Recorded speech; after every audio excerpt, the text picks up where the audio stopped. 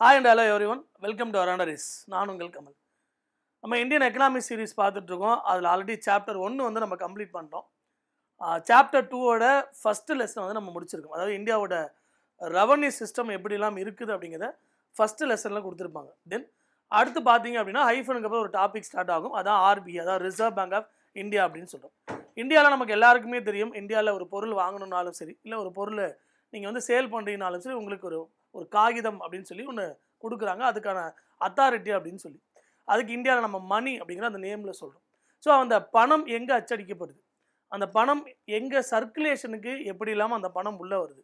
இப்போ லேட்டஸ்ட்டாக கூட நம்ம 2000 நோட்டு அரசு வாங்குறாங்க, வித்ட்ரா பண்ணுறாங்க அப்படின்னா, ஸோ அதுக்கான அத்தாரிட்டி யார்கிட்ட இருக்குது, அது இந்தியாவில் எப்படிலாம் அது பிரிண்ட் செய்யப்படுது, அதோட மணி சப்ளை எப்படி நடக்குது, இந்த பேங்கிங் எப்படிலாம் இந்தியாவில் ஒர்க் ஆகுது அப்படிங்கிறத இந்த வீடியோஸில் நம்ம பார்க்க போகிறோம். ஸோ குறிப்பாக இந்த ரிசர்வ் பேங்க் ஆஃப் இந்தியா எப்படி ஸ்டார்ட் பண்ணுறாங்க, அதுக்கான காரணங்கள்லாம் என்னென்ன அப்படிங்கிறது நம்ம தெரிஞ்சுக்க போகிறோம். So before reserve bank of இந்தியாவுக்குள்ளே போகிறதுக்கு முன்னாடி இந்தியாவில் இந்த சென்ட்ரல் பேங்க்கோட ஹிஸ்ட்ரி, இந்த வரலாறு எப்படி இருந்துச்சு, எப்படி காலங்காலமாக இந்த ஆர்பிஐ அப்படிங்கிறது உருவாகுது அப்படிங்கிறத பார்க்க போகிறோம். ஸோ ஃபஸ்ட்டு நமக்கு தெரிய வேண்டியது அப்படின்னா பேங்க்னா என்ன, பேங்க்கோட ப்ராசஸ் என்னவா இருக்க போகுது அப்படின்னா, the finance is the life blood of all the economic activities such as trade, commerce, agriculture and industries. So இந்தியாவை பொறுத்த வரைக்கும் அல்லது உலகத்தில் இருக்கக்கூடிய எந்த நாடாக இருந்தாலும் சரி, அவங்க பண்ணக்கூடிய வியாபாரமாக இருக்கணும், அல்லது வாணிபமாக இருக்கலாம், அல்லது விவசாயமாக இருக்கலாம், இந்த மாதிரி என்ன நடவடிக்கைகள் ஈடுபட்டாலும் அது கட்டாயம் என்ன தேவைப்படும், நிதி அப்படிங்கிற ஒரு வார்த்தை நம்ம எல்லா இடத்துலையும் கேள்விப்பட்டிருப்போம். நிதி பண்ணுங்க, நிதி கொடுங்க, நிதி எங்களுக்கு வாங்கி கொடுங்க அப்படின்னு சொல்கிறாங்களோ அதுதான். அப்போ இந்த ஃபினான்ஸ் அப்படிங்கிறது தான் இங்கே உலகத்தோட ஆக்டிவிட்டீஸ்க்கான பிளட் அப்படின்னு சொல்கிறாங்க. அதில் இந்த வங்கி அப்படிங்கிறது எப்படி செயல்படுது அப்படின்னா, இந்த வங்கியோட முக்கியமான வேலை is a bank is generally understood as a institution which provides fundamental financial services சச்சஸ் accepting deposits and landing loans. அப்போ வங்கியோட வேலை என்னவா இருக்குது அப்படின்னா, டெபாசிட்டை அக்செப்ட் பண்ணிட்டு, அதாவது ஒரு வைப்பு தொகையை வாங்கி அந்த வைப்பு தொகையை சின்ன சின்னதாக பிரித்து என்ன பண்ணுவாங்க, ஒரு லோனாக ப்ரொவைட் பண்ணக்கூடியதான் ஒரு பேங்க் செய்யக்கூடிய வேலை. ஒரு எக்ஸாம்பிளுக்கு ஒரு வட்டிக்கு விடுறாங்கல்ல, அதுதான். ஆனால் இது வங்கி ஒரு மக்கள் எவ்வளோ இன்ட்ரெஸ்ட் பே பண்ண முடியுமோ அதுக்கு தகுந்த மாதிரி அரசு முடிவெடுத்து, இல்லை அரசு கீழே செயல்படக்கூடிய இந்த நிறுவனங்கள்லாம் டிசைட் பண்ணி என்ன பண்ணுறாங்க, இன்ட்ரெஸ்ட்டுக்கு பணம் கொடுக்குற வேலை தான் யார் செய்கிறாங்க, இந்த பேங்கிங் வந்து செய்கிறாங்க. ஸோ உங்களோட முதல் வேலை டெபாசிட் அக்செப்ட் பண்ணுறாங்க. ஸோ அது மூலிமா உங்களுக்கு கேபிட்டல் இந்தியாவில் ஜென்ரேட் ஆகுது. ஸோ கேபிட்டல் ஜென்ரேட் ஆன கேபிட்டல் என்ன பண்ணாங்க, கிரெடிட் அல்லது லோனாக அவங்க ப்ரொவைட் பண்ண ஆரம்பிக்கிறாங்க. அது மூலிமா இங்கே இருக்கக்கூடிய இந்த இந்திய இயந்திரம் அப்படிங்கிற அரசு இயந்திரம் செயல்படுது அப்படின்னு சொல்கிறோம். அப்போ இந்த ஃபினான்ஸோட மூவ்மெண்ட்டில் முக்கியமான பார்ட் யாருக்கு இருக்குது அப்படின்னா, இந்த பேங்கிங் தான் இருக்குதுன்னு சொல்கிறோம். வேர்ல்டில் பார்த்தீங்கன்னா ஃபஸ்ட்டு இந்த ஸ்வீடன் நாட்டில் ரிக்ஸ் பேங்க் அப்படின்னு ஒன்று தான் முதல் முறையாக ஆரம்பிக்கிறாங்க. எந்த வருஷம்னா 1656 தான் முதல் முறையாக இந்த ரிக்ஸ் வங்கி அப்படின்னு ஒன்று ஸ்டார்ட் பண்ணுறாங்க. ரிக்ஸ் பேங்க் அப்படின்னு சொல்லுவோம். ஸோ இந்த பேங்க் எதுக்காக ஆரம்பித்தாங்க அப்படின்னா, அந்த குறிப்பிட்ட பகுதியில் அதிகமான இந்த களவு, திருட்டு அப்படின்னு சொல்லுவோம், அதிகமாக நடக்குது. அப்போ மக்கள் எல்லாமே சேர்ந்து என்ன முடிவு பண்ணுறாங்கன்னா, ஒரு பில்டிங்கை வாடகைக்கு எடுத்து அவங்க வீட்டில் எதெல்லாம் விலை உயர்ந்த பொருட்களாக இருக்குதோ அது எல்லாமே ஒரு இடங்களில் வச்சு அங்கே ஒரு வாட்ச்மேன் அப்பாயிண்ட் பண்ணலாம் முடிவு பண்ணுறாங்க. ஸோ அப்படி உருவாக்கப்பட்டதான் இந்த ரிக்ஸ் பேங்க் அப்படின்னு சொல்லுவோம். ஸ்வீடனில் இந்த ரிக்ஸ் அப்படிங்கிற ஒரு மாகாணத்தில் இது முதல் முறையாக உருவாக்கப்பட்டுச்சு. ஆனால் அதுக்கப்புறம் அவங்க கொஞ்சமாக அந்த வங்கிக்கான செயல்பாடுகளை அந்த நிறுவனம் செய்ய ஆரம்பிச்சதுன்னு சொல்கிறாங்க. ஆனால் பேங்க் ஆஃப் இங்கிலாந்து 1864 தான் முதல் முறையாக இந்த கரன்சி, அதாவது பணத்தை அச்சிட ஆரம்பித்த ஒரு நிறுவனம் அப்படின்னு சொல்கிறாங்க. அப்போ ஃபஸ்ட்டு டைமாக எந்த ஒரு வங்கி படத்தை அச்சிட்டாங்க அப்படின்னா இந்த பேங்க் ஆஃப் இங்கிலாந்து அப்படிங்கிற இந்த நிறுவனம் தான். தென் 1920 குறிப்பாக 1920s ப்ரூசல்ஸில் ஒரு மாநாடு ஒன்று நடத்துகிறாங்க. என்னென்னா இன்டர்நேஷ்னல் ஃபினான்ஸ் கான்ஃபரன்ஸ் அப்படின்னு சொல்லுவோம். எங்கே நடக்குதுன்னா ப்ரூசல்ஸில். எந்த வருஷம் நடக்குதுன்னா 1920 அந்த மாநாடு நடக்குது. ஸோ அந்த மாநாட்டில் ஒரு முடிவு எடுக்கிறாங்க. என்ன அப்படின்னா, இந்த பிரிட்டிஷ்க்கு கீழே செயல்படக்கூடிய நாடுகள் எல்லாமே ஒரு மைய வங்கி, சென்ட்ரல் பேங்க்னு ஒன்று உருவாக்கணும். அது மூலிமா எந்த வங்கியில் அதிகமான நிதி அப்படிங்கிறது இருக்கோ மற்ற வங்கிக்கு அது பரிமாற்றம் செய்யப்படலாம். இந்த மணி ஆர் ஃபினான்ஸை நீங்கள் மற்ற பேங்க்கு எக்ஸ்சேஞ்ச் பண்ணுறது மூலிமா நீங்கள் வளர்ச்சி அடையாமல் இருக்கக்கூடிய பகுதியில் கூட வளர்ச்சி அடையும் அப்படின்னு முடிவு பண்ணுறாங்க. எப்போ 1920 ப்ரூசல்ஸ் அப்படிங்கிற அந்த மாகாணத்தில் நடக்கக்கூடிய இந்த இன்டர்நேஷ்னல் ஃபினான்ஸ் கான்ஃபரன்ஸில். ஸோ இதை பேஸ் பண்ணி தான் முதல் முறையாக இந்த சவுத் ஆப்பிரிக்கா அப்படிங்கிற நாடு ரிசர்வ் பேங்க் வந்து உருவாக்குறாங்க 1921. அப்போ இந்தியாவில் 1920 அந்த ப்ரூசல்ஸோட கான்ஃபரன்ஸ்க்கு அப்புறம் உலகத்தில் உருவாக்கப்பட்ட முதல் வங்கி அப்படின்னு எக்ஸாம்ஸ் கேட்பாங்க. ஸோ சவுத் ஆப்பிரிக்கா, அதாவது தென்னாப்பிரிக்காவோட ரிசர்வ் வங்கி அப்படின்னு சொல்லுவோம். ஸோ அதுக்கப்புறம் யார் உருவாக்கியிருப்பா? இப்போ இருக்கக்கூடிய சைனா 1928 சைனா உருவாக்குனாங்க. ஸோ அடுத்து reserve bank of New Zealand 1934 உருவாக்கியிருப்பாங்க. Then reserve bank of India 1935 நடைமுறைக்கு வருது. சென்ட்ரல் பேங்க் ஆஃப் ஸ்லோன் அப்படின்னு சொல்லுவோம் 1950s. Then bank of Israel 1954. So அடுத்தடுத்த ஆண்டுகள் என்ன ஆயிடுச்சு, உலகத்தில் பல நாடுகள் என்ன ஆகும், இதை நடைமுறை கொண்டு வராங்க அப்படின்னு சொல்லுவோம். குறிப்பாக 1923 1923 பணத்திற்கான பிரச்சனைகளும் அதன் தீர்வுகளும் அப்படின்னு ஒரு புத்தகம் ஒன்று, பணத்திற்கான பிரச்சனைகளும் அதன் தீர்வுகளும் அப்படிங்கிற பேப்பர் ஒன்று சப்மிட் பண்ணுறாங்க. யார் சப்மிட் பண்ணுறாங்கன்னா அம்பேத்கர் அவர் சப்மிட் பண்ணுறாரு. The problems of rupees and it's solution அப்படின்னு சொல்லி. இதில் இந்தியாவில் இந்த பணம் அப்படிங்கிறது அதோட சர்க்குலேஷனில் என்ன பிரச்சனை இருக்குது அப்படிங்கிற சில சொல்யூஷனோட அதை எழுதி வச்சிருக்கிறாரு டாக்டர் B.R. அம்பேத்கர். இந்த தீசியஸை அடிப்படையாக வச்சு தான் 1928 ஹில்டன் யங் கமிஷன் அப்படிங்கிற கமிஷன்ஸ், அதை ராயல் கமிஷன் அப்படின்னு சொல்லுவோம். ஹில்டன் யங் கமிஷன்ஸை இங்கிலாந்து அரசாங்கம் வந்து இங்கிலாந்து பாராளுமன்றம் அமைக்கிறாங்க. ஏன்னா இந்தியாவில் ஆரம்ப காலத்தில் இந்த மொகல்ஸ்க்கு அப்புறம் இருக்கக்கூடிய காயின்ஸ் தான் இந்தியாவில் ரொம்ப நாளாக நம்ம யூஸ் பண்ணிக்கிட்டே இருந்தோம். குறிப்பாக 1917 பிறகு ஆங்கிலேய அரசாங்கம் முடிவு பண்ணுறாங்க இந்தியாவில் என்ன பண்ணலாம், நம்ம காயின்ஸை அச்சடிக்கலாம் அப்படின்னு முடிவு பண்ணி இந்தியாவில் இந்த மணி பிரிண்டிங், மணி சர்க்குலேஷனை கையில் எடுக்க ஆரம்பிக்கிறாங்க. ஸ்டார்டிங்கில் அவங்க என்ன பண்ணியிருப்பாங்கன்னா இங்கிலாந்துலேயே மணியை பிரிண்ட் பண்ணி, கரன்சியை பிரிண்ட் பண்ணி இந்தியாவுக்கு கொண்டு வர ஆரம்பிச்சிருப்பாங்க. குறிப்பாக 5ஆம் ஜார்ஜ் போன்ற நபர்களோட ஃபோட்டோவை பயன்படுத்தியிருப்பாங்க. தென் அங்கேருந்து கொண்டு வர பிரச்சனை, இந்தியாவில் என்ன பண்ணலாம், ஒரு பிரிண்டிங் ப்ரெஸ்ஸை ஸ்டார்ட் பண்ணலான்னு முடிவு பண்ணுறாங்க. ஸோ அந்த பிரிண்டிங் ப்ரெஸ்ஸு இந்தியாவில் மணி எப்படி சர்க்குலேட் பண்ணணும், இந்த மாதிரி நிறையா கேள்விகள் பிரிட்டிஷ்க்கு முன்னாடி இருந்துச்சு. அதுக்கான சொல்யூஷன் தான் இந்த டாக்டர் B.R. அம்பேத்கர் சப்மிட் பண்ண இந்த பேப்பர், பணத்திற்கான பிரச்சனைகளும் அதன் தீர்வுகளும், problems of rupees and it's solution. கடைசியாக நடந்த குரூப் 1 எக்ஸாம்ஸில் கூட இந்த கேள்வி கேட்டிருப்பாங்க. ஸோ எந்த வருஷம் அப்படின்னா 1923 இந்த பேப்பர் வந்து சப்மிட் பண்ணுறாரு. ஸோ இதோட அடிப்படையில் தான் ஹில்டன் யங் கமிஷன் அப்படிங்கிற ஒரு கமிஷன் அமைக்கிறாங்க. ஹில்டன் யங் கமிஷன் அப்படின்னு சொல்லுவோம். Hilton young commission. அப்போ இந்தியாவில் ஒரு மைய வங்கி எப்படி உருவாக்கலாம், அந்த மைய வங்கியோட ரெஸ்பான்சிபிலிட்டிலாம் என்னென்னலாம் இருக்கணும், மணியை அவங்க எப்படிலாம் பிரிண்ட் பண்ணணும் அப்படிங்கிற அந்த ப்ரொவிஷன்ஸை ரெடி பண்ண தான் இந்த ஹில்டன் யங் கமிஷன் அப்படிங்கிற கமிஷன் உருவாக்கப்படுது. ஸோ இது அடிப்படையில் தான் இந்தியாவில் வரலாறு அப்படிங்கிறது இருக்குது. ஸோ இந்தியாவில் உருவாக்கப்பட்ட முதல் வங்கி அப்படின்னா பேங்க் ஆஃப் ஹிந்துஸ்தான் அப்படின்னு சொல்லுவோம். எப்போ உருவாக்கியிருக்காங்க, 1717 உருவாக்கியிருக்காங்க. 1770 முதல் முறையாக உருவாக்கியிருக்காங்க இந்தியாவில் ஒரு பேங்க், பேங்க் ஆஃப் ஹிந்துஸ்தான். முழுவதும் ஆங்கிலேயர்கள், ஆங்கிலேய முதலாளிகள், ஆங்கிலேய பணியாளர்களை கொண்டு இந்த பிரிட்டிஷ் எம்ப்ளாயை மட்டுமே வச்சு பிரிட்டிஷ் ஓனர்ஷிப் கீழே என்ன பண்ணுறாங்க, இந்த பேங்க் ஆஃப் ஹிந்துஸ்தான் அப்படின்னு ஒன்று உருவாக்குறாங்க இந்தியாவில் முதல் முறையாக 1770. அடுத்து ஓத் பேங்க் அப்படின்னு உருவாக்கியிருப்பாங்க. தென் பேங்க் ஆஃப் பஞ்சாப் அப்படின்னு உருவாக்கியிருப்பாங்க. தென் பேங்க் ஆஃப் பஞ்சாப் இந்திய முதலாளிகளை வைத்து, அதாவது இந்தியன் ஓனர்ஷிப்பை வச்சு உருவாக்கப்பட்ட முதல் வங்கியாக இதை சொல்கிறோம், பேங்க் ஆஃப் பஞ்சாப் அப்படிங்கிறது. தென் 1809 bank of bank of Bengal, 1840 bank of Bombay, 1843 bank of Madras அப்படின்னு சொல்கிறாங்க.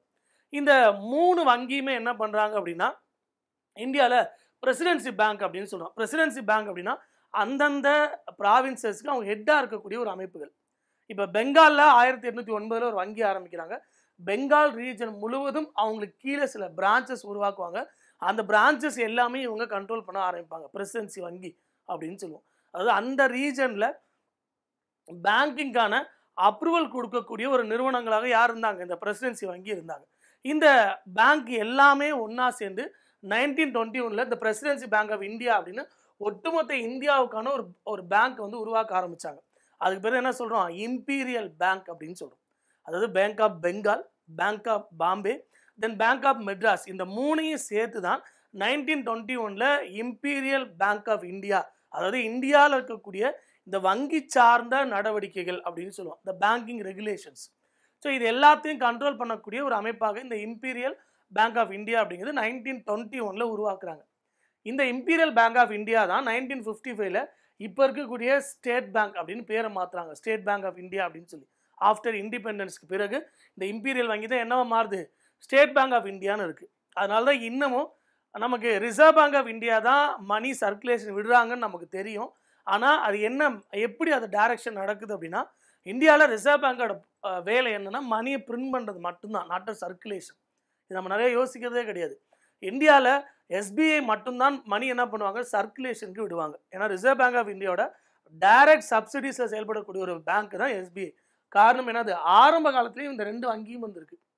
ஏன்னா 1934 ஆர்பிஐ ஆக்ட் போடப்பட்டு 1935 ரிசர்வ் பேங்க் ஆஃப் இந்தியான்னு ஒன்று உருவாக்கி நடைமுறைக்கு கொண்டு வந்தோம். 1935 கவர்மெண்ட் ஆஃப் இந்தியா ஆக்ட் படி அந்த ரிசர்வ் பேங்க்கு கீழே தான் இந்த இம்பீரியல் பேங்க் செயல்பட ஆரம்பிச்சது. அப்போ ரிசர்வ் பேங்க் ஆஃப் இந்தியாவோட வேலை என்ன, இந்தியாவில் மணி சர்க்குலேஷன் எப்படி இருக்குன்னு பார்க்குறது. அந்த மணியை சர்க்குலேஷனுக்கு அனுப்பக்கூடிய ஒரு அமைப்பாக யார் இருந்திருப்பா, இந்த இம்பீரியல் வங்கி தான் இருந்திருக்கும். அதனால இன்னும் ரிசர்வ் பேங்கோட சப்சிடிஸில் பார்த்தீங்கன்னா எஸ்பிஐ இருப்பாங்க, ஹவுசிங் பேங்க் இருக்கிறாங்க. இதெல்லாம் ரிசர்வ் பேங்க் ஆஃப் இந்தியாவோட சப்சிடிஸ். இப்போ நீங்கள் மைசூரில் இருக்கக்கூடிய இந்த மணி பிரிண்டிங் ப்ரெஸ் இருக்குல்ல, அது எல்லாமே ஆர்பிஐயோட சப்சிடிஸில் செயல்படக்கூடிய ஒரு நிறுவனங்களாக இருந்திருக்கு. இதுதான் இந்தியாவில் இந்த வங்கித்துறை சார்ந்த ஒரு வரலாறு அப்படின்னு சொல்கிறோம். தென் ஸோ அடுத்து என்னன்னா, ஒரு சென்ட்ரல் பேங்க், ஒரு மைய வங்கி அப்படின்னு உருவாக்கலாம். அதாவது ஒரு அட்மினிஸ்ட்ரேஷன், ஒரு நிர்வாக வசதிக்காக ஒரு மைய வங்கி அப்படிங்கிற ஒரு மைய வங்கியை உருவாக்குறோம். சென்ட்ரல் பேங்க்னு சொல்லலாம், அல்லது ரிசர்வ் பேங்க் அப்படின்னு சொல்லலாம், அல்லது மானிட்டரி அத்தாரிட்டி அப்படின்னு சொல்லுவோம். ஸோ தமிழில் வந்து பணவியல் அதிகார அமைப்புன்னு சொல்கிறாங்க. ஸோ இவங்களோட வேலை என்னவா இருக்கும் அப்படின்னா, இந்த கரன்சியை பிரிண்ட் பண்ணக்கூடிய வேலையை செய்கிறாங்க. தென் பண அளிப்பு, இங்கிலீஷில் வந்து மணி சப்ளை அப்படின்னு சொல்லுவோம். தென் இந்த மணி சர்க்குலேஷனுக்கான இன்ட்ரெஸ்ட், வட்டி விகிதத்தை ஃபிக்ஸ் பண்ணக்கூடிய ஒரு அமைப்பாக யார் இருப்பாங்க, இந்த சென்ட்ரல் பேங்க் அப்படிங்கிற இந்த அமைப்பு இருப்பாங்க. ஸோ வேறு என்ன இவங்க செய்வாங்க அப்படின்னா, நார்மலாக ஒரு சென்ட்ரல் பேங்க் அப்படிங்கிறது ஒட்டுமொத்த கமர்ஷியல் பேங்கிங் சிஸ்டத்தோட கண்ட்ரோல் யார் கையில் வச்சுருப்பாங்கன்னா இந்த சென்ட்ரல் பேங்க் தான் வச்சுருப்பாங்க. ஸோ இந்தியாவில் இருக்கக்கூடிய எல்லா வணிக வங்கிகள், கமர்ஷியல் பேங்க் அப்படின்னா என்ன அப்படின்னா, ஒரு கமர்ஷியல் சினிமா எப்படி இருக்குது, எல்லாமே இருக்கும், அதுக்கு பேர் தான் கமர்ஷியல் சினிமா அப்படின்னு சொல்கிறோம். அதில் இல்லாத ஒரு பார்ட்டியே இருக்காது. அந்த மாதிரி தான் கமர்ஷியல் பேங்க் அப்படின்னு அர்த்தம். எல்லா வகையான வங்கி சேவைகளும் செய்யக்கூடிய வங்கிகள்னு சொல்கிறோம். அது செக்ஷன் 22 ஆர்பிஐயோட ஷெட்யூல் கீழே உருவாக்கப்பட்ட அந்த வங்கிகள் எல்லாமே நம்ம கமர்ஷியல் பேங்க் அப்படின்னு சொல்லியிருப்போம். சரி, அந்த கமர்ஷியல் பேங்கோட ஒட்டுமொத்த கண்ட்ரோல் யார் கையில் இருக்குது, இந்தியாவோட ஒரு மைய வங்கி சென்ட்ரல் பேங்க் கீழே தான் இருக்குது அப்படின்னு சொல்கிறாங்க. ஸோ அப்படிப்பட்ட ஒரு சென்ட்ரல் பேங்க் அப்படிங்கிறது 1934 ஒரு சட்டமாக உருவாக்கப்பட்டு 1934 ஆர்பிஐ ஆக்ட் அப்படின்னு சொல்லுவோம். 1934 ஆர்பிஐ ஆக்ட், இந்த சட்டத்தின் அடிப்படையில் இந்தியாவில் சென்ட்ரல் பேங்க்னு ஒன்று கொண்டு வரலாம் முடிவு பண்ணுறாங்க. ஏன்னா அது ஃபுல் அண்ட் ஃபுல் ப்ரைவேட்டாக ஆர் பப்ளிக் ப்ரைவேட் பார்ட்னர்ஷிப்பாக இந்த மாதிரி நிறைய கன்ஃபியூஷன் இருந்துச்சு. இவங்களோட ஷேர்ஸை வந்து என்ன பண்ண ஆரம்பித்தாங்க அப்படின்னா, பிரிட்டிஷ் அரசாங்கம் சேல் பண்ண ஆரம்பித்தாங்க. ஒரு தனியார் முதலாளிகளும் என்ன பண்ணலாம், இந்த ரிசர்வ் பேங்க் ஆஃப் இந்தியாவில் தங்களோட ஷேர்ஸை வந்து வாங்கலாம் அப்படின்னு சொல்ல ஆரம்பித்தாங்க. அதனால தானே ஒரு வருடத்துக்கு பிறகு, அதாவது 1935 ஏப்ரல் 1 நம்ம என்ன பண்ணுவோம், இந்தியாவில் ரிசர்வ் பேங்க் அப்படிங்கிறது ஒன்று நடைமுறைக்கு கொண்டு வரும். அப்போ அந்த சட்டம் 1934 நடைமுறைக்கு வந்தது, 1935 இது நடைமுறைக்கு வருது. ஸோ ஸ்டார்டிங் பீரியடில் ஆரம்ப காலத்தில் இதோட ஹெட் குவார்ட்டர்ஸ் எங்கே இருந்துச்சுன்னா கொல்கத்தாவில் இருந்துச்சு. ஸ்டார்டிங்லேயே இதோட ஹெட் குவார்ட்டர்ஸ் எங்கே வச்சுருந்தாங்க, கல்கத்தாவில் வச்சுருந்தாங்க ஸ்டார்டிங்கில் ஆரம்ப காலத்தில். அப்புறம் எங்கே மாற்றுறாங்க அப்படின்னா மும்பைக்கு மாற்றுறாங்க. எப்போ மாற்றுறாங்கன்னா 1937 இது ஹெட் குவார்ட்டர்ஸ் எங்கே மாறுதுன்னா மும்பைக்கு மாறுது 1937. தென் ஆரம்ப காலகட்டத்தில் இவங்க இந்தியாவுக்கு மட்டும் ஒரு மைய வங்கியாக இல்லை, இப்போ இருக்கக்கூடிய பர்மா, நேபாளம், பாகிஸ்தான், பங்களாதேஷ், ஸ்ரீலங்கா போன்ற நாடுகளுக்கும் இவங்க தான் என்ன பண்ணாங்க, ஒரு சென்ட்ரல் பேங்காக செயல்பட்டு மணியை பிரிண்ட் பண்ணுற வேலையை செய்கிறாங்க. இப்பயும் பண்ணுறாங்க. இந்தியா ரிசர்வ் பேங்க் இந்தியாவுக்கு மட்டும் இப்போ கரன்சியை பிரிண்ட் பண்ணது அப்படின்லாம் கிடையாது. இந்தியாவை வெளியில் இருக்கக்கூடிய மற்ற நாடுகளுக்கும் ரிசர்வ் பேங்க் என்ன பண்ணுவாங்க, இந்த மணியை பிரிண்ட் பண்ணுவாங்க மைசூரில் இருக்கக்குள்ள அந்த பிரிண்டிங் ப்ரெஸ்ஸில். ஸோ அப்போ 1937 பர்மா நம்மகிட்ட வெளியில் போனாலும் ரிசர்வ் பேங்க் ஆஃப் இந்தியா அவங்களுக்கும் இந்த தன்னோட பொறுப்பை வந்து பணம் அச்சடிக்கிற வேலையை செஞ்சாங்க. ஸோ ஆஃப்டர் இண்டிபெண்டன்ஸ், அதாவது சுதந்திரத்துக்கு பிறகு இந்தியா பிரிட்டிஷ்க்கு ஒரு அக்ரிமெண்ட் போடும்பொழுது ரிசர்வ் பேங்க் ஆஃப் இந்தியாவோட முழு தொகையும் இந்திய அரசாங்கம் செலுத்துகிறாங்க. So reserve bank of India டோட்டலாக யாரோட கைக்கு வருது, இந்திய அரசாங்கத்தோட கைக்கு வருது. So 1949 January 1 1949 January 1 reserve bank of India முழுவதும் இந்திய அரசாங்கத்துக்கு சொந்தமானது. அதாவது அரசோட நிதி அமைச்சகத்துக்கு கீழே இது செயல்படும் அப்படின்னு சொல்கிறாங்க. அதாவது fully owned by government of India அப்படின்னு சொல்லுவோம். ஸோ ஆரம்ப காலகட்டத்தில் 1935 ஓஸ்போன் சுமித் அப்படிங்கிற நபர் தான் ரிசர்வ் பேங்க் ஆஃப் இந்தியாவோட முதல் ஆளுநராக சொல்லப்படுது. சரி, இதான் இது கடந்து வந்த பாதைகள் அப்படின்னு சொல்கிறோம். அதில் ரிசர்வ் பேங்கை எப்படிலாம் உருவாக்கியிருக்காங்க அப்படின்னு சொல்கிறோம். ஸோ ரிசர்வ் பேங்க் ஆஃப் இந்தியாவுக்கு சில பொறுப்புகள், சில வேலைகள் இருக்குது. ஸோ என்னென்ன பொறுப்புகள், என்னமா நிர்வாகம் பண்ணுறாங்க அப்படின்னா, ஒரு இந்தியாவோட சென்ட்ரல் பேங்காக செயல்பட போகிறாங்க. இந்தியாவோட ஒரு மைய வங்கியாக இவங்க செயல்படுவாங்க. தென் regulator for all the bank in India. இந்தியாவில் இருக்கக்கூடிய எல்லா வங்கிகளோட நெறியாளர் அல்லது நெறிமுறைப்படுத்தக்கூடிய ஒரு அமைப்பாக இந்த ரிசர்வ் பேங்க் ஆஃப் இந்தியா செயல்படும் அப்படின்னு சொல்லுவோம். த லெண்டர் ஆஃப் லாஸ்ட் ரெசார்ட்னு சொல்கிறோம். அதாவது கடைசி நிலை கடன் ஈவோன் அப்படின்னு யாரை சொல்கிறாங்க? இந்த ரிசர்வ் பேங்க் ஆஃப் இந்தியாவை சொல்கிறார். காரணம் பின்னாடி பார்ப்போம் என்ன காரணம் அப்படின்னு சொல்லி. ரிசர்வ் பேங்க் ஆஃப் இந்தியா பொறுத்த வரைக்கும் ஒரு கவர்னர் அப்படின்னு ஒருத்தர் இருக்க போகிறாரு. ஒட்டுமொத்த ரிசர்வ் பேங்க் ஆஃப் இந்தியாவுக்கும் ஹெட்டாக இருப்பார். தென் ஒரு 4 டெபுட்டி கவர்னர்ஸ் வந்து இருப்பாங்க. ஏன்னா ஃபியூச்சர்ஸில் ஸ்டார்டிங்கில் 1934 அவங்களுக்கு பெரிய அளவில் அவங்களுக்கான ப்ரொவிஷன்ஸோ இல்லை அவங்களுக்கான அட்மினிஸ்ட்ரேஷன் பண்ணக்கூடிய ரோல் வந்து ப்ரொவைட் பண்ணல. பின்னாளில் இந்திய பாராளுமன்றம், அதாவது பார்லிமெண்ட் ஆஃப் இந்தியா என்ன பண்ணாங்கன்னா, சில குறிப்பிட்ட தேவைகளுக்காக, எக்ஸாம்பிளுக்கு ஆர்ஆர்பி, நபார்டு, அந்த மாதிரி அக்ரிகல்ச்சர் சார்ந்த ஒரு வங்கி செயல்பாடுகளை உருவாக்குறாங்க. தென் இண்டஸ்ட்ரி சார்ந்த, அதாவது தொழில்துறை சார்ந்த வங்கி செயல்பாடுகளை பிரிக்கிறாங்க. ரிசர்வ் பேங்க் ஆஃப் இந்தியாவோட பொறுப்பே 2-3 பிரிக்க ஆரம்பித்தாங்க ஃபியூச்சர்ஸில். அதில் குறிப்பாக இந்த நபார்டு போன்ற அந்த நிறுவனத்தோட தலைவராக யார் இருப்பாங்கன்னா, இந்த deputy governors of reserve bank. Reserve bank of இந்தியாவோட இந்த துணைநிலை ஆளுநர்கள் சொல்கிறோம்ல, இந்த நபர்கள் தான் இந்த நபார்டு போன்ற அமைப்புகளுக்கு பின்னாளில் சேர்மனாக என்ன பண்ணாங்க, வேலை கொடுத்தாங்க. ஸ்டார்டிங்கில் அதை பற்றி எதுவுமே பேசலை பாருங்கள். அவங்களுக்கான அதிகாரங்கிறது ஆரம்ப காலகட்டத்தில் அவங்களுக்கு கொடுக்கப்படலை அப்படின்னு சொல்கிறாங்க. ஸ்டார்டிங்கில் எப்படி ஸ்ட்ரக்சர் இருந்துச்சு?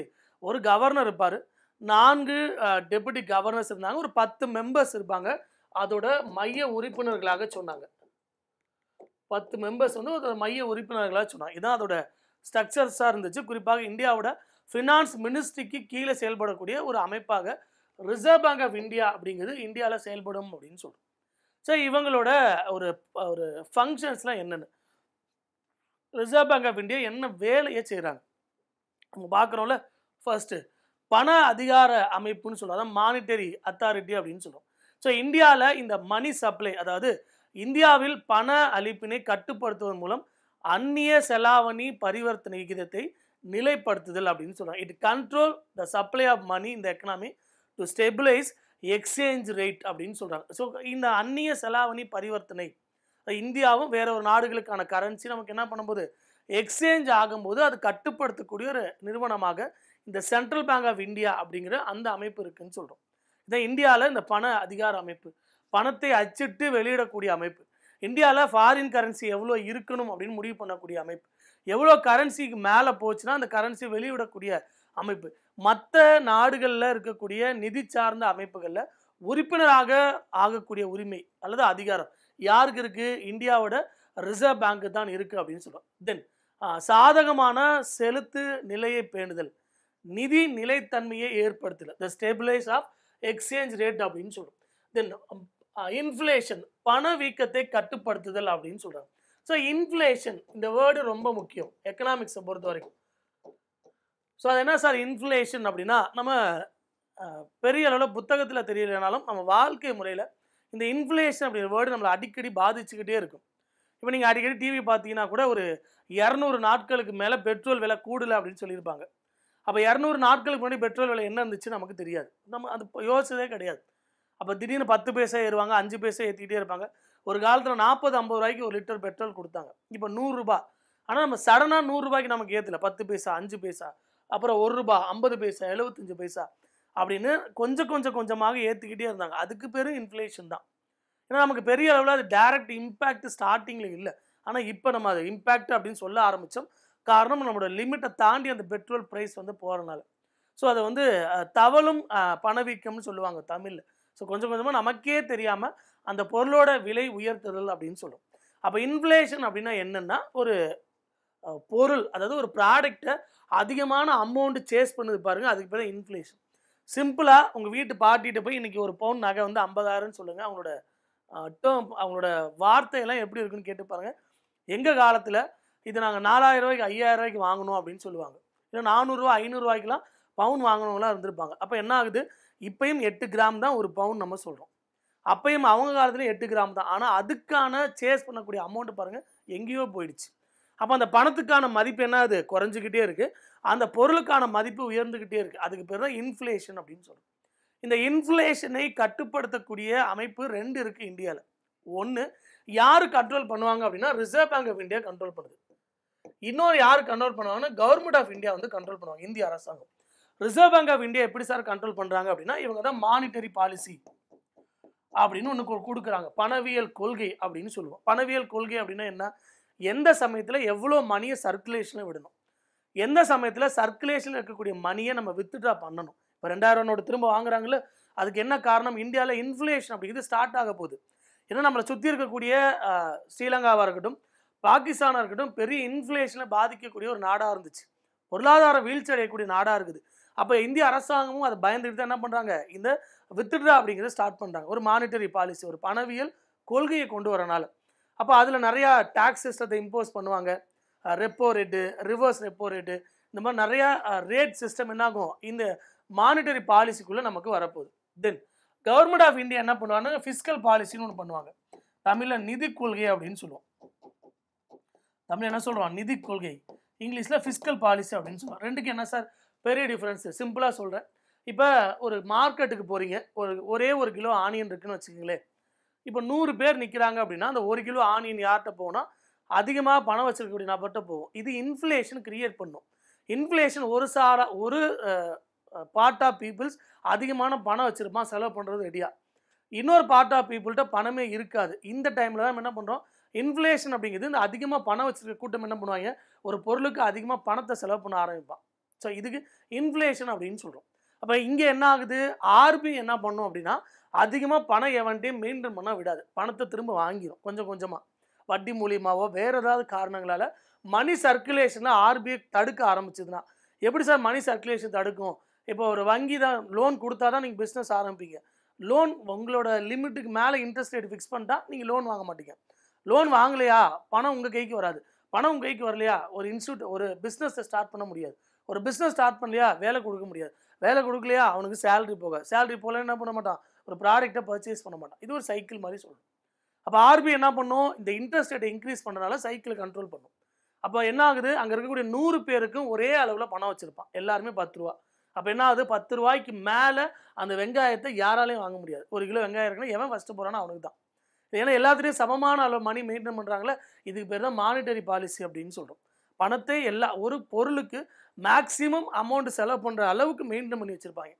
தென் ஃபிஸ்கல் பாலிசி, நிதி கொள்கை அப்படின்னா என்ன சொல்கிறோம் அப்படின்னா, இந்திய அரசாங்கம் இந்த விலையை அதிகரிக்கிறதுக்கு அரசு என்ன பண்ணுவாங்க அப்படின்னா, இப்போ வெளிநாட்டிலேருந்து 100 கிலோ வெங்காயத்தை இறக்கி விட்டுரும் அரசாங்கம், வேலை முடிஞ்சுது. அப்போ என்ன ஆயிடுச்சு, ப்ராடக்டை பேஸ் பண்ணி இவங்க ஃபிஸ்கல் பாலிசி அப்படின்னு சொல்ல ஆரம்பிக்கிறாங்க. இது ஆர்பிஐ ஒரு பக்கம் இன்ஃப்ளேஷன் கண்ட்ரோல் பண்ணும், கவர்மெண்ட் ஆஃப் இந்தியா ஒரு பக்கம் இன்ஃப்ளேஷன் கண்ட்ரோல் பண்ணும். இதுதான் யாரோட அதிகாரம் அப்படின்னா இந்தியாவோட சென்ட்ரல் பேங்கோட அதிகாரமாக நம்ம சொல்கிறோம். ரெண்டாவது இந்த இசுவர் ஆஃப் கரன்சிஸ்ன்னு சொல்கிறோம். காகித பணம் வெளியீடு, அது என்ன சார் காகித பணம், கரன்சிஸ் அப்படின்னு சொல்கிறோம். ஏன்னா இந்தியாவில் 2 டைப் இருக்கணும், காகித பணம் சொல்கிறோம், இன்னொன்று நாணயம்னு சொல்கிறோம். கரெக்டா? ஒன்று கரன்சி அப்படின்னு சொல்கிறோம், இன்னொன்று மின்ட் அப்படின்னு சொல்லுவாங்க. மின்ட் அப்படின்னா என்னது, நாணயம் அப்படின்னு சொல்கிறாங்க. இதில் இந்த காகித பணம் அப்படின்னு எடுத்துக்கிட்டிங்கன்னா 1 ரூபாய் நோட்டை தவிர, இது ரொம்ப முக்கியம், 1 ரூபி நோட்டை தவிர மீதி எல்லாமே யார் பிரிண்ட் பண்ணலாம் அப்படின்னா இந்தியாவோட ரிசர்வ் பேங்க் வந்து பிரிண்ட் பண்ணலாம். ஏன்னா 1 ரூபாய் நோட்டு அரசாங்கத்துக்கான நோட்டு. ஒவ்வொரு அரசாங்கமும் தனக்கான கரன்சின்னு ஒன்று வச்சுருக்கணும். அந்த கரன்சி இந்தியாவை பொறுத்த வரைக்கும் 1 ரூபாய் நோட்டு தான். இப்போ நியூசிலாந்து $5 சொல்கிறோம், அமெரிக்கா $50 சொல்கிறாங்க. அப்போ இந்த 1 ரூபாய் நோட்டை யார் பிரிண்ட் பண்ணுவாங்க, இந்திய அரசு பிரிண்ட் பண்ணும், கவர்மெண்ட் ஆஃப் இந்தியா பிரிண்ட் பண்ணுவாங்க. யார் சைன் போடுறாங்க, ஃபினான்ஸ் செக்ரட்டரி சைன் போடுறாங்க. ஃபினான்ஸு செக்ரட்டரி, நிதித்துறை செயலாளர்னு சொல்கிறோம், நாட் ஃபினான்ஸ் மினிஸ்டர்ஸ் ஆப்ஷனில் கொடுப்பாங்க.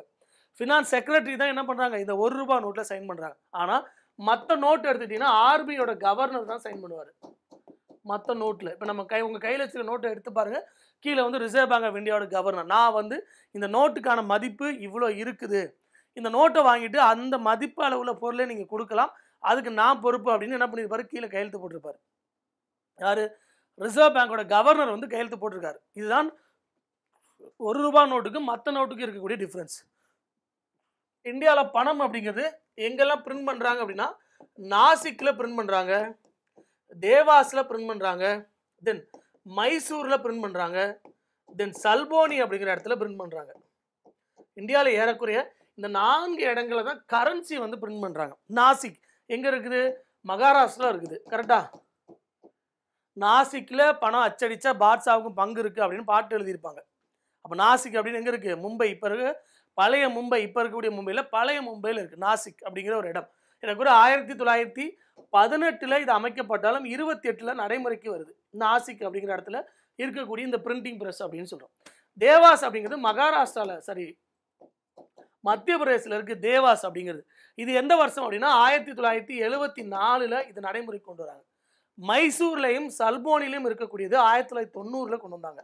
இந்த மைசூர் எங்க இருக்கு? கர்நாடகாவில் இருக்கு. சல்போனி எங்க இருக்கு? வெஸ்ட் பெங்கால் மேற்கு வங்காளத்தில் இருக்கு. இது என்ன சார் டிஃபரன்ஸ் அப்படின்னா இந்த நாசிக் தேவாஸ் இந்த 2 இடமும் கவர்மெண்ட் ஆஃப் இந்தியாவோட கண்ட்ரோலில் இருக்கக்கூடிய பிரிண்டிங் பிரஸ். இந்த மைசூர் சல்போனி இந்த 2ம் ரிசர்வ் பேங்க் ஆஃப் இந்தியாவோட கண்ட்ரோலில் இருக்கக்கூடிய பிரிண்டிங் பிரஸ். இந்த 2க்குள்ள டிஃப்ரென்ஸ் இருக்கு. ஏன்னா இது கவர்மெண்ட் ஆஃப் இந்தியா. இங்கே நீங்கள் பணத்தை பிரிண்ட் பண்ணணும்னா நீங்கள் ரெண்ட்டுக்கு எடுக்கணும் அந்த பிரிண்டிங் ப்ரெஸ்ஸை. இந்த மைசூரோ சல்போனியோ யாரோட கண்ட்ரோலில் இருக்குது? டேரெக்டாக ரிசர்வ் பேங்க் ஆஃப் இந்தியாவோட கண்ட்ரோலில் இருக்குது. ஸோ ஒட்டுமொத்தமாக இந்தியாவில் இந்த கரன்சியை அச்சிட்டு வெளியிடக்கூடிய ஒரு அமைப்பு யார்? Reserve bank of India. எவ்வளோ மணியை சர்க்குலேஷன் விடணும், எவ்வளோ இது பண்ணணும், எவ்வளோ மணி பிரிண்ட் பண்ணணும், என்ன டைப் ஆஃப் கரன்சி வந்து பிரிண்ட் பண்ணணும். இப்போ ஏறக்குறைய ஒரு 10,000 ரூபாய் நோட்டு வரைக்கும் யாரால் பிரிண்ட் பண்ண முடியும்? ரிசர்வ் பேங்க் ஆஃப் இந்தியாவில் பிரிண்ட் பண்ண முடியும். மேக்ஸிமம் கரன்சி 10,000 நோட்டு வரைக்கும் பிரிண்ட் பண்ண முடியும். ஆனால் இப்போதைக்கு 2,000 நோட்டு தான். அதுவும் என்ன பண்ணுது? அரசாங்கம் வித்ட்ரா வாங்கிட்டாங்க. இப்போ மேக்ஸிமம் 500 ரூபா நோட்டு தான் அதிகபட்சமாக reserve bank of India print பண்ணுறாங்க. ஏன்னா ரிசர்வ் பேங்க் ஆஃப் இந்தியா 2020 டிசம்பர்லேயே 2,000 நோட்டை பிரிண்ட் பண்ணுற வேணாம் நிறுத்தலாம்னு டிசைட் பண்ண ஆரம்பிச்சிட்டாங்க. காரணம் அந்த பணத்தோட மதிப்பு அப்படிங்கிறது குறைய ஆரம்பிச்சுது. அந்த காலகட்டங்களில் பணத்தோட மதிப்பு அப்படின்னா அதோட சர்க்குலேஷன் பெருசாக இல்லை. எந்த ஒரு கரன்சிக்கு சர்க்குலேஷன் இல்லையோ அதோட மதிப்பு கம்மியாக இருக்குன்னு அர்த்தம். இப்போ 500 ரூபா 100 ரூபா 50 ரூபா இதெல்லாம் சர்க்குலேஷன் அதிகமாக இருக்குது. அப்போ அதோட தேவை வந்து அதிகரிச்சிருக்கு. ஏன்னா இப்போ 2000 யோசிச்சு பாருங்களேன். இப்போ என்கிட்ட 2000 ரூபா நோட்டு ஒன்று தான் இருக்குது அப்படின்னா நம்மால் செலவு பண்ணுறதுக்கு யோசிப்பான். மடித்து உள்ளே வச்சுப்பான். உள்ள பாக்கெட்டுக்குள்ளே சைடில் ஒரு பர்ஸில் சைடில் ஒரு பாக்ஸ் மாதிரி வச்சு உள்ளே ஒழிச்சு வச்சுப்பாங்க. ஒரே ஒரு 2000 ரூபா நோட்டு தான் வச்சுருக்கேன். 2000 ரூபா நோட்டாக இருக்குது. இது செலவழிச்சிட்டேன்னா இந்த 2000 ரூபா எங்கே போகுதுன்னே தெரியாது. ஒரு உருட்டுவாங்க. இது ஐயோ இது ஒரு 2000 ரூபா வச்சுருக்கேன். அதுதாங்க பிரச்சனைங்க. அப்போ என்ன ஆகுது? அந்த கரன்சி வெளியிலே வரல. அதுவே 50 ரூபா 100 ரூபா 500 ரூபா வச்சுருக்காங்க உடனே செலவு பண்ணுவான். அப்போ 2000 நோட்டு வேல்யூ குறைய காரணம் இதுதான். அதனால தான் அரசாங்கம் என்ன பண்ணுறாங்க? அந்த 2000 நோட்டை வித்ட்ரா பண்ணுறாங்க. ஏன்னா 2000 ரூபா அடிக்கணும்னா 2 ரூபா 17 பைசா வரைக்கும் செலவாகுதான். அப்போ 2 ரூபா 17 பைசா செலவாகக்கூடிய நோட்டை நீங்கள் மடித்து பாக்கெட்டில் வச்சுட்டீங்கன்னு வச்சுங்க. அரசாங்கம்னா அது சர்க்குலேஷன் மணியே இல்லாமல் இருக்குது. ஸோ அப்போ 2வது வேலை யார்? ரிசர்வ் பேங்க் ஆஃப் இந்தியா 2வது பொறுப்பு இந்தியாவில் இந்த கரன்சியை அச்சிட்டு அதை வெளியிடக்கூடிய பொறுப்பாக இருக்குது. இப்போ நீங்கள் உங்களுக்கு ஒரு கொஸ்டின் என்ன அப்படின்னா சிம்பிளாக இந்தியாவிலேயே பிரிண்டிங் ப்ரெஸ் இருக்குல்ல, நான் ஏன் வெளிநாட்டிலேருந்து கடன் வாங்கணும்? யோசிச்சு பாருங்களேன். So we have own printing press. கரெக்டாக தானே? 4 இடத்துல இருக்குதுன்னு சொல்கிறேன். நாசிக்கில் இருக்குது, தேவாஸில் இருக்குது, தென் சல்போனியில் இருக்குது, மைசூரில் இருக்குது. நமக்கு சொந்தமான பிரிண்டிங் ப்ரெஸ் நம்ம வச்சுருக்கோம். தென் மின்ட் கார்பரேஷன் அப்படின்னு சொல்லி நம்ம அந்த மரத்தை இழைத்து அந்த காகிதத்தை செய்யக்கூடிய நிறுவனம் நம்மகிட்ட இருக்குது. இந்தியாவில் நம்மகிட்ட சொந்தமாக இருக்குது. இந்த பணம் அச்சடிக்கிறாங்கன்னா அந்த காகிதம் தயாரிக்கக்கூடிய ஒரு கார்பரேஷன் இந்திய அரசுக்கு சொந்தமாக இருக்குது. இப்படி எல்லாமே நம்மகிட்ட சொந்தமாக இருக்குது. எக்ஸாம்பிளுக்கு என் வீட்லேயே மாவு இருக்குது, சிலிண்டர் இருக்குது. என்னால் என்ன பண்ண முடியும்? தோசை ஊற்ற முடியும். நான் ஏன் வெளியில் கடன் வாங்கணும்? என்ன காரணமாக இருக்கும்? ஏன் அரசாங்கம் 8000 கோடி 10,000 கோடி 1 லட்சம் கோடி வேறு ஒரு நாட்டில் கடன் வாங்குது, வேறு ஒரு நாட்டோட டைப் வச்சுக்குது? இப்போ சேலம் டு நீங்கள் காஞ்சிபுரம் 8 வழி சாலை போடுறாங்கன்னா அப்போ அதுக்கு 8000 கோடி நாங்கள் வந்து கடன் வாங்கியிருக்கிறோம். இப்போ இந்த சுனாமி மறுவாழ்வு 1800 கோடி ஏசியன் டெவலப்மெண்ட் பேங்க்லேருந்து கடன் வாங்குறோன்னு சொல்கிறாங்க. அப்போ இதுக்கான காரணம் என்னவா இருக்கும் அப்படிங்கிறத கமெண்ட்டில் சொல்லுங்கள்.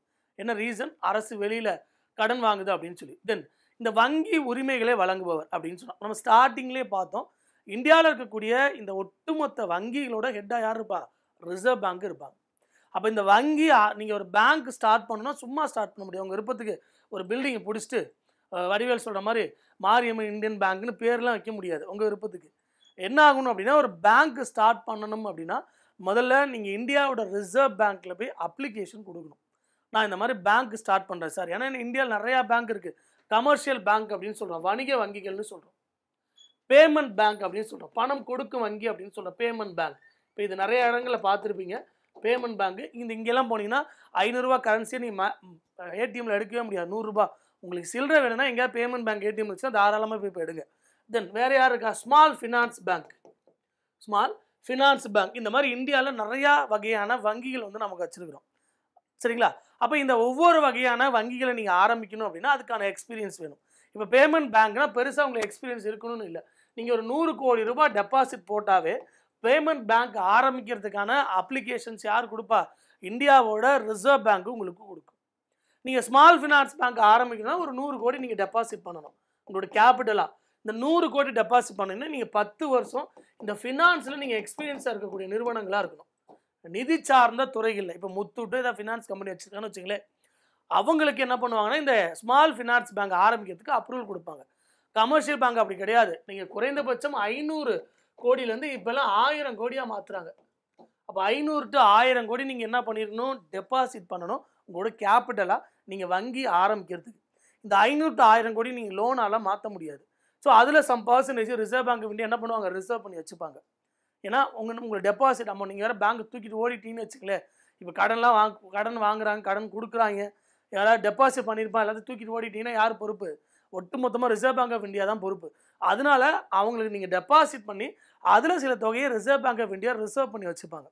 இப்படி இந்தியாவில் நீங்கள் வங்கி ஆரம்பிக்கணும் அப்படின்னா ஸோ அதுக்கு யார் அப்ரூவல் கொடுக்கணும்? ஒரு அப்ளிகேஷன் ஃபார்மை ஃபைனலைஸ் பண்ணக்கூடிய இடத்துல யார் இருக்காங்கன்னா ரிசர்வ் பேங்க் ஆஃப் இந்தியா இருக்கிறாங்க. ஸோ என்ன செக்ஷன் அப்படின்னா section 22 of banking regulation act 1949 1949 வங்கி சீர்திருத்த சட்டம் அப்படின்னு ஒன்று இருக்குது. அந்த சட்டத்தோட 22வது பிரிவில் நீங்கள் என்ன மாதிரி பேங்க் ஆரம்பிக்கலாம் அப்படிங்கிறதுக்கான அப்ரூவல் யார் கொடுக்குறா? இந்தியாவோட ரிசர்வ் பேங்க் தான் கொடுக்குது. இது அது ரிசர்வ் பேங்கோட அடுத்த பணிகள் அப்படின்னு சொல்கிறோம். தென் பேங்க் டு த கவர்மெண்ட், அரசுக்கான வங்கி அப்படின்னு சொல்கிறோம். இது மத்திய மற்றும் மாநில அரசுக்கான வங்கி ஆகும். ரொம்ப ரொம்ப முக்கியம். It act as a banker both to central and the state government அப்படின்னு சொல்கிறோம். இப்போ எக்ஸாம்பிளுக்கு நமக்கு பணம் கையில் இருக்குது அப்படின்னு நம்ம என்ன பண்ணியிருப்போம்?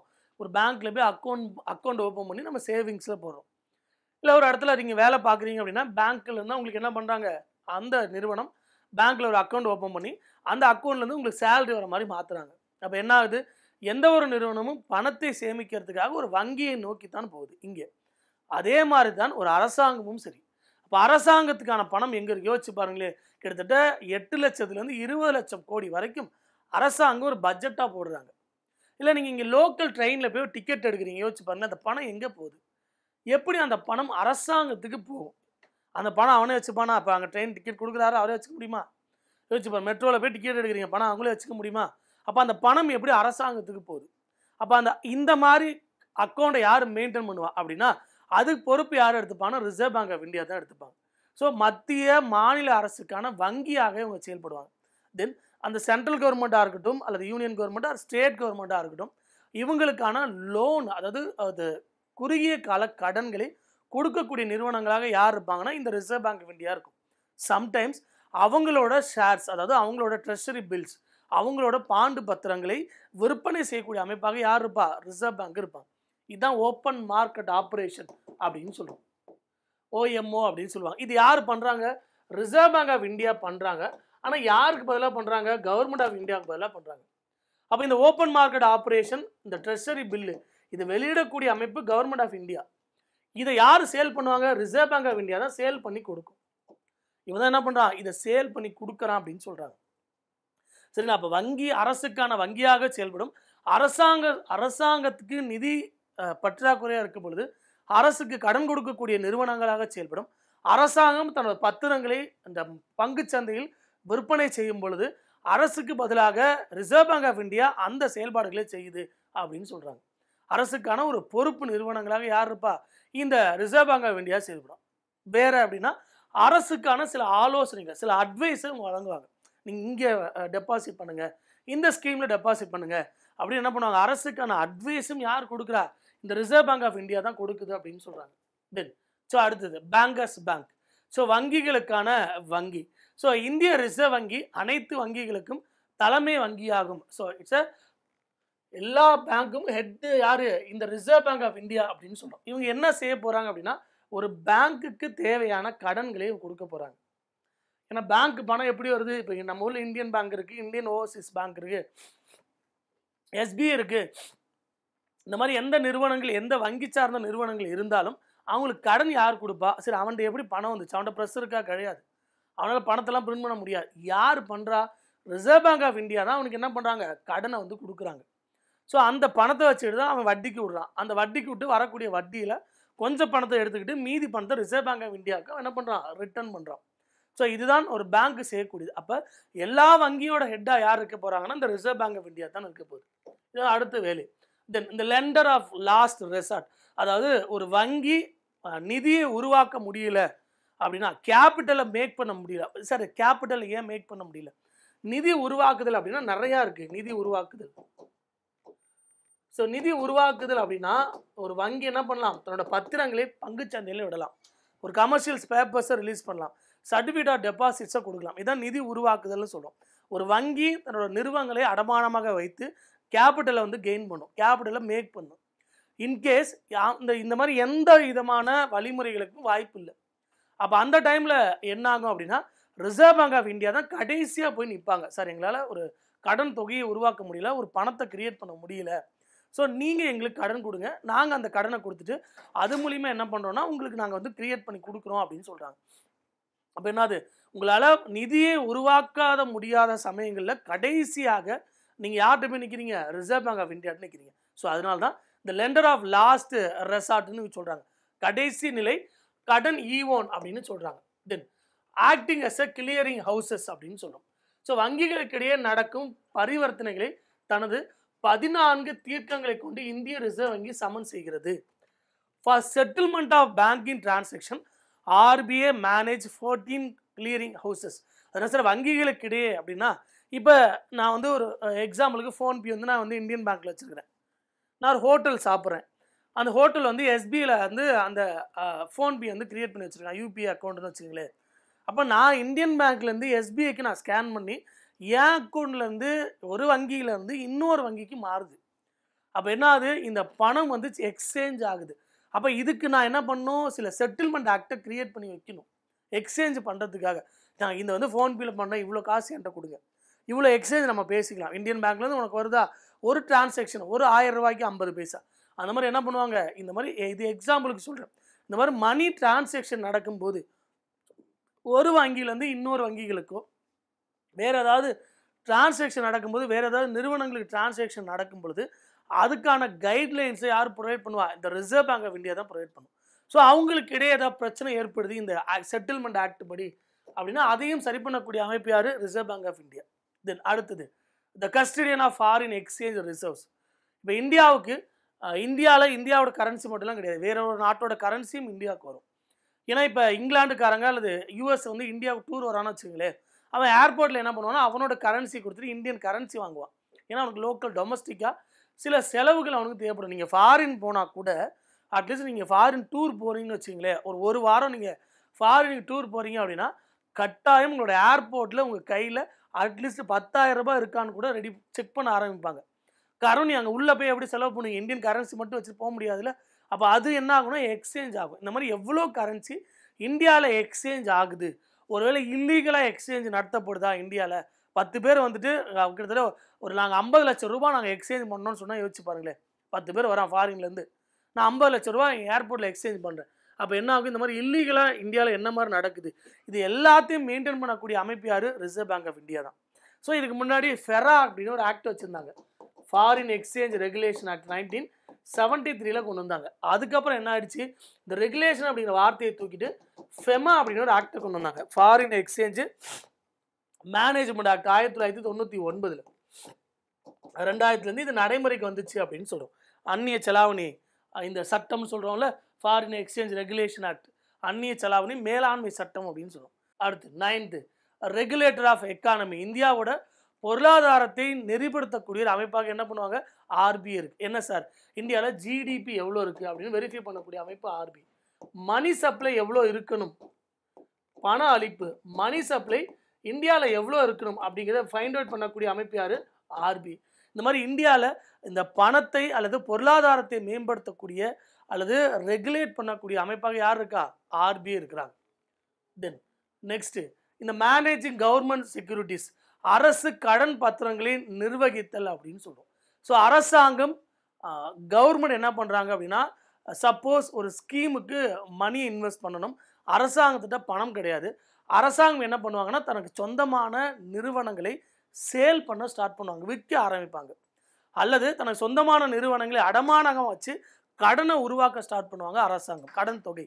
அப்படி கடன் தொகையை அரசாங்கம் உருவாக்கும் பொழுது அரசாங்கத்தோட பத்திரங்களை, இந்த கவர்மெண்ட் பாண்ட்ஸை எக்ஸ்சேஞ்ச் பண்ணக்கூடிய ஷேர் மார்க்கெட்டில் சேல் பண்ணக்கூடிய பொறுப்பு யாருக்கு இருக்குன்னா ஆர்பிஐக்கு இருக்குது. அதனால தான் இந்த அரசு கடன் பத்திரங்களை ஆர்பிஐ நிர்வகிக்குது, மேனேஜிங் கவர்மெண்ட் செக்யூரிட்டிஸ் அப்படின்னு சொல்கிறாங்க.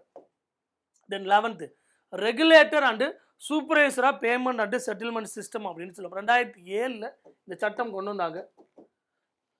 ஸோ செலுத்துதல் மற்றும் தீர்வு செய்வதில் நெறியாளராகவும் மேலாளராகவும் மேலாண்மை செய்யக்கூடிய ஒரு அமைப்பாகவும் ரிசர்வ் பேங்க் ஆஃப் இந்தியா வந்து செயல்படுது அப்படின்னு சொல்கிறாங்க. ஸோ இப்போ இவங்களோட வேலை என்ன அப்படின்னா, இப்போ எக்ஸாம்பிளுக்கு நான் வேறொரு பேங்க்குக்கு மணி வந்து 1 லட்ச ரூபா நான் ட்ரான்ஸ்ஃபர் பண்ணுறேன்னு வச்சுங்களேன். அப்போ நடுப்புற இந்த ட்ரான்ஸ்ஃபர் நடக்கும் பொழுது வேறு ஏதாவது ஹேக்லாம் பண்ணிட்டாங்கன்னு யோசிச்சு பாருங்கள். இந்த 1 லட்ச ரூபா வேறு அக்கௌண்ட் சேஞ்ச் ஆகிடுச்சு, இதுக்கு யார் ரெஸ்பான்சிபிள் எடுத்துப்பாங்க? ஆர்பிஐ தான் இதுக்கான காரணம். அப்போ எக்ஸ்சேஞ்ச் நடக்கும்போது ஒரு அக்கௌண்ட் வந்து இன்னொரு அக்கௌண்ட்டு செட்டில்மெண்ட் ஆகும் பொழுது, பணம் மாறும்போது ஒரு வங்கியிலேருந்து இன்னொரு வங்கிக்கு மாறும் பொழுது ஃபுல் அண்ட் ஃபுல் யாரோட பொறுப்பு அப்படின்னா ரிசர்வ் பேங்க் ஆஃப் இந்தியா. அதாவது ரிசர்வ் வங்கி பாதுகாப்பான மற்றும் திறமையான செலுத்தல் மற்றும் தீர்வுகளை மேற்பார்வையிடுவதன் மூலம் ஸோ என்ன பண்ணுது, focus on development and functioning of safe, secure and efficient payment and settlement மெக்கானிசம்னு சொல்கிறாங்க. இப்போ நம்ம யோசிச்சு பாருங்களேன், நமக்கு தெரியாது எப்படி ஒரு அக்கௌண்ட்லேருந்து இன்னொரு அக்கௌண்ட் பணம் போகுது. டக்குன்னு நம்ம யோசிச்சிடும், ஓகே உடனே ஃபோன் தூக்கி காட்டுறோம், பாருங்கள் உங்களுக்கு ஜிபே பண்ணிட்டேன், ஃபோன்பே பண்ணிட்டேன். ஆனால் அதுக்கு நடுப்புற எவ்வளோ ப்ராசஸ் இருக்குது யோசிச்சு பாருங்கள்.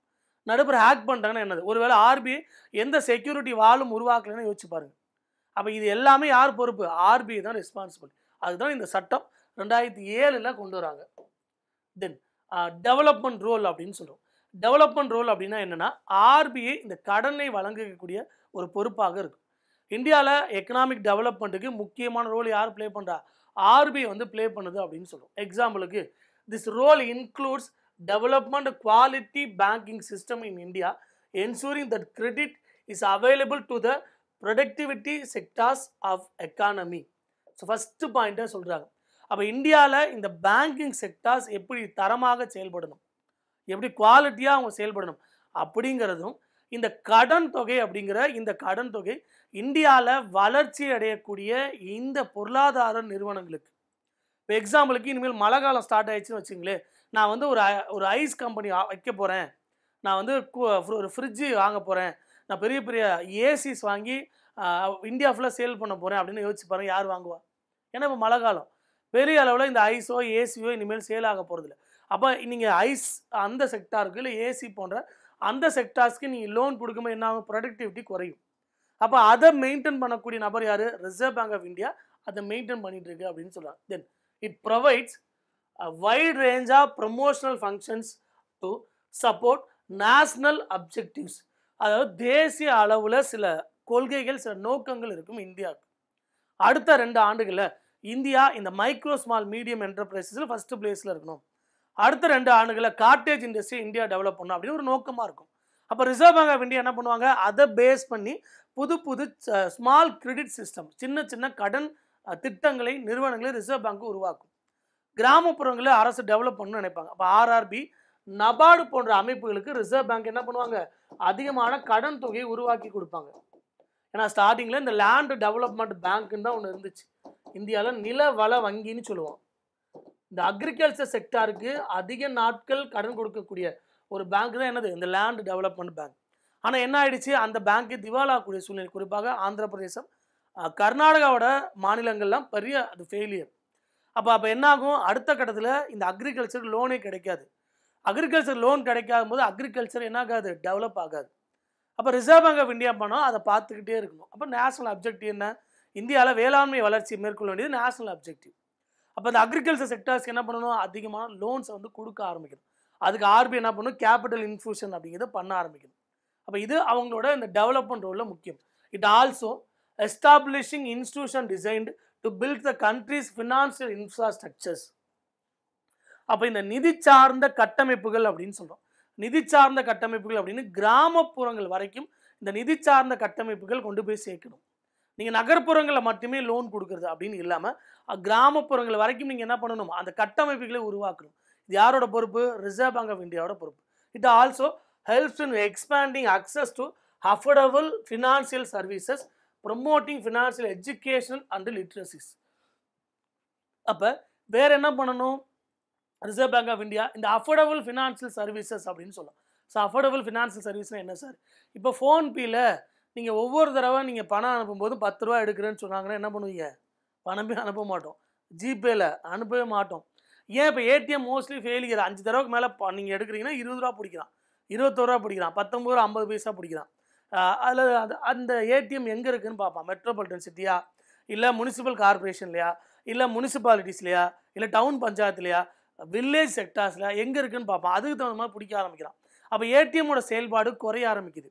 அப்போ என்னன்னா நமக்கு நம்மளால் தாங்கி கொள்ளக்கூடிய அளவில் நமக்கான சர்வீசஸை அவங்க கொடுக்கணும். அஃபோர்டபுள் ஃபினான்ஷியல் சர்வீசஸை கொடுக்கணும்.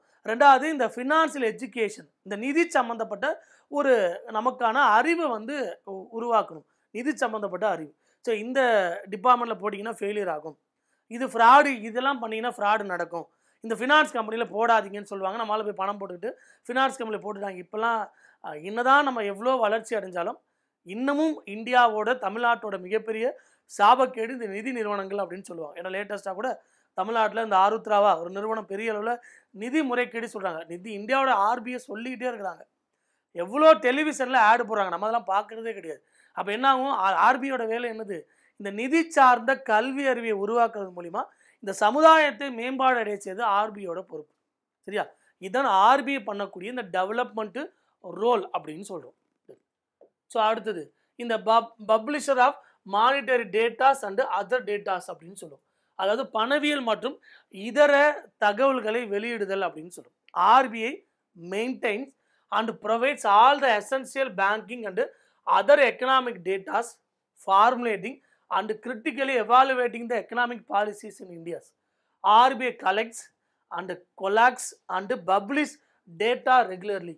அப்போ ரிசர்வ் பேங்க் ஆஃப் இந்தியாவோட வேலை என்ன அப்படின்னா, ஒவ்வொரு வங்கித்துறை சார்ந்த அந்த தரவுகளை சேமித்து புள்ளி விவரங்களை கலெக்ட் பண்ணி அதை என்ன பண்ணுவாங்க அப்படின்னா வருஷப்படுத்தி அதை நம்ம மக்கள் பார்க்குற அளவுக்கு வெளியிடக்கூடிய வேலை யார் செய்கிற? ஆர்பிஐ. அதனால எப்பயுமே ரிசர்வ் பேங்க் ஆஃப் இந்தியாவோட வெப்சைட்டில் போனீங்கன்னா ஆர்பிஐ புல்லட்டின் அப்படின்னு ஒன்று இருக்கும். ரொம்ப ரொம்ப முக்கியம்.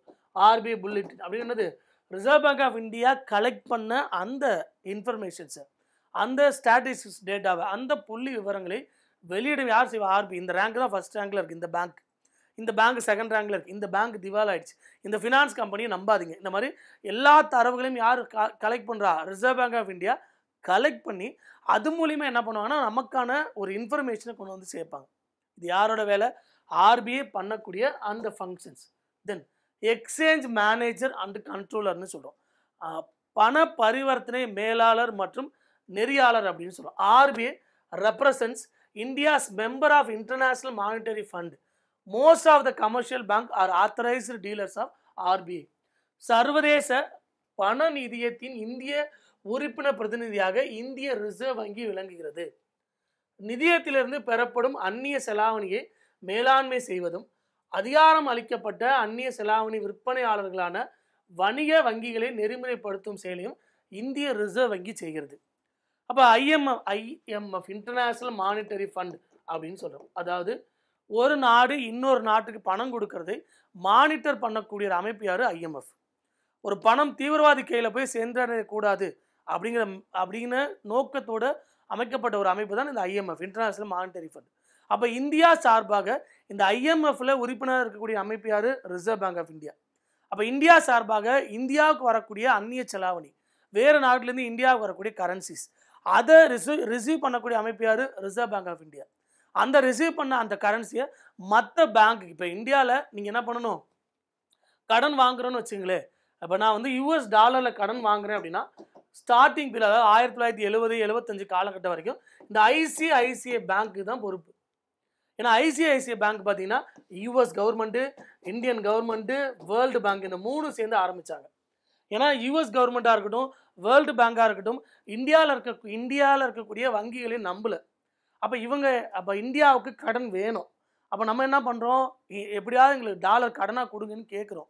அப்போ அவன் நம்ப மாட்டேங்கிறான். யார்? வேர்ல்டு பேங்க் 1955 காலகட்டங்களில்.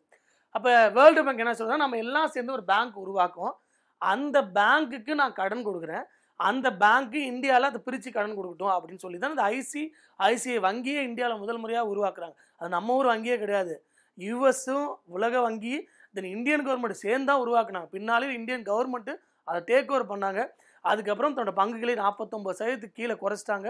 அதனால் இப்போ அது ப்ரைவேட் ஆர்கனைசேஷனாக இருக்குது ஐசிஐசிஐ வங்கி. அப்போ இந்த செலாவணியை இந்த பேங்க்குக்கு வரக்கூடிய மெயின்டைன் பண்ணக்கூடிய அமைப்பு யார்? Reserve bank of India. அதான் இவங்களோட அடுத்த ரோல் அப்படின்னு சொல்கிறோம். தென் அடுத்து பேங்கிங் ஆம்பர்ஸ்மன் ஸ்கீம் அப்படின்னு சொல்கிறோம். ஸோ வங்கி குறை தீர்ப்பு திட்டம். So RBI introduce banking ஆம்பர்ஸ்மன் scheme இன் 1995 1995. அது என்ன சார் பேங்கிங் ஆம்பர்ஸ்மன்? நான் பேங்க்கு போகிறேன் சார், நான் லெட்டர் எழுதி கொடுக்குறேன், கண்டுக்கவே மாட்டேங்கிறாங்க. நான் பேங்க்கு போகிறேன், செக் புக் பிரச்சனையாக இருக்குது, கண்டுக்கவே மாட்டேங்கிறாங்க. நான் பேங்க்கு போகிறேன், எனக்கு பணம் எடுக்கணும், யாருமே சப்போர்ட் பண்ண மாட்டேங்கிறாங்க.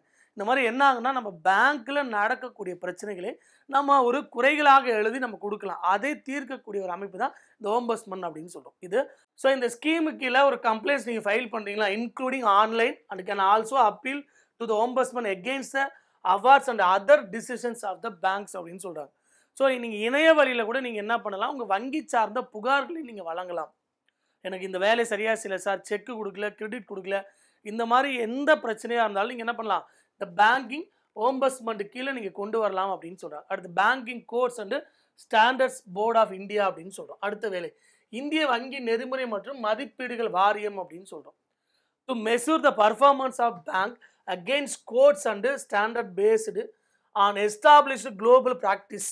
The RBI has set up the banking codes and standard board of India BCSBI அப்படின்னு சொல்கிறோம். ஸோ அடுத்து தமிழ் என்ன சொல்கிறாங்க, வங்கிகளின் திறனை அளவிடும் விதமாக உலக அளவில் ஏற்கப்பட்டுள்ள நெறிமுறைகள் மற்றும் மதிப்பீடுகள் அடிப்படையில் இந்திய ரிசர்வ் வங்கி இந்திய வங்கி நெறிமுறை மதிப்பீடுகள் வாரியத்தை உருவாக்கியது. BCSBI அப்படின்னு சொல்கிறோம். அதாவது பேங்க்குக்கான ஒரு ரேங்க் லிஸ்ட் போடக்கூடியது. பேங்க்கு எப்படி ஃபங்க்ஷன் ஆகணும், பேங்க்குக்கான கோட்ஸ், பேங்க் செயல்பாடுகள், இது எல்லாமே கொடுக்கக்கூடிய அமைப்பு யார்? ரிசர்வ் பேங்க் ஆஃப் இந்தியா அப்படின்னு சொல்கிறோம். சரியா? ஸோ இதுதான் நம்ம இன்னைக்கு வகுப்பில் நம்ம பார்த்தது.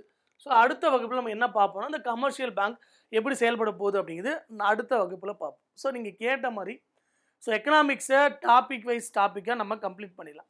ஸோ இன்றைக்கி பார்த்ததில் நமக்கு தேவை வேர்ல்டில் எப்படி பேங்க் ஆரம்பித்தாங்கன்னு தெரியணும், ஆர்பிஐ அதோட வேலை என்னென்னு தெரியணும், ஆர்பிஐ எப்படி ஸ்டார்ட் பண்ணாங்கன்னு தெரிஞ்சால் மட்டும் போதும். இம்பீரியல் பேங்க்னா என்ன, bank of Bengal, bank of Madras, bank of பாம்பேலாம் எப்போ உருவாச்சு, எஸ்பிஐயோட பழைய பேர் என்னன்னு கேட்பாங்க. இந்த மாதிரி சின்ன சின்ன கொஸ்டின்ஸ் தான் இந்த டாப்பிக்லேருந்து எடுக்க போகிறாங்க. ஸோ அடுத்த வகுப்பில் நம்ம கமர்ஷியல் பேங்க் இன்னும் தெளிவாக பார்ப்போம் நெக்ஸ்ட்டு கிளாஸஸில். சரியா? இப்போ ஒவ்வொரு செக்ஷன்ஸை நம்ம பிரித்து பார்க்க போகிறோம். சரியா? இன்னைக்கு கிளாஸ் புரிஞ்சிருக்குன்னு நினைக்கிறேன். ஸோ உங்களுக்கு ஏதாவது சந்தேகம் இருக்குன்னா கீழே நீங்கள் என்ன பண்ணலாம் அப்படின்னா இந்த கமெண்ட்ஸில் நீங்கள் தெரிவிக்கலாம். ஸோ கிளாஸ் பிடிச்சிருந்துச்சுன்னா லைக் போடுங்க. ஸோ யாராவது சப்ஸ்கிரைப் பண்ணாமல் இருந்தீங்கன்னா சப்ஸ்கிரைப் பண்ணிட்டு பாருங்கள். அப்போ தான் அடுத்தடுத்து ஏதாவது கிளாஸஸ் இருந்துச்சு அப்படின்னா உங்களுக்கு நோட்டிஃபிகேஷன் வரும். ஸோ இப்போ கரண்ட்டாக நீங்கள் TNUSRBயோட எஸ்ஏ எக்ஸாம்ஸ் உங்களால் அப்ளை பண்ண முடியும். அது பெரிய கஷ்டமான எக்ஸாம்ஸ்லாம் ஒன்றும் இல்லை, நீங்கள் தாராளமாக எழுதலாம். 50,000 ப்ளஸ் சேலரி உங்களுக்கு வரப்போகுது.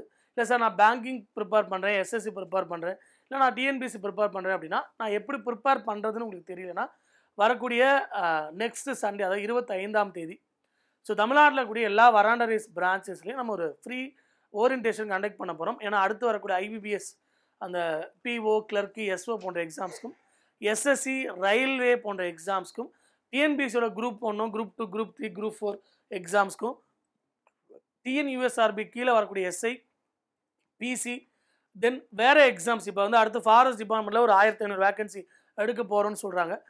அதுக்கு எப்படி ப்ரிப்பேர் ஆகுது, இந்த மாதிரி எல்லா தகவலும் உங்களுக்கு 25ஆம் தேதி கொடுக்க போகிறோம். ஸோ அதில் நீங்கள் பார்ட்டிசிபேட் பண்ணணும்னா கீழே ஒரு லிங்க் இருக்குது, தாராளமாக அதில் ரிஜிஸ்டர் பண்ணி நீங்கள் பார்ட்டிசிபேட் பண்ணிக்கலாம். அடுத்த ஒரு 6 மாதத்தில் ஒரு அரசு அதிகாரியாக மாறலாம். ஸோ மீண்டும் அடுத்த வகுப்பில் சந்திப்போம். நம்ம இன்னொரு கிளாஸஸ் கூட பிளான் பண்ணியிருக்கோம். அதுக்கு அடுத்த வகுப்பில் நம்ம அதுக்கான டீட்டெயில்ஸை பார்ப்போம்.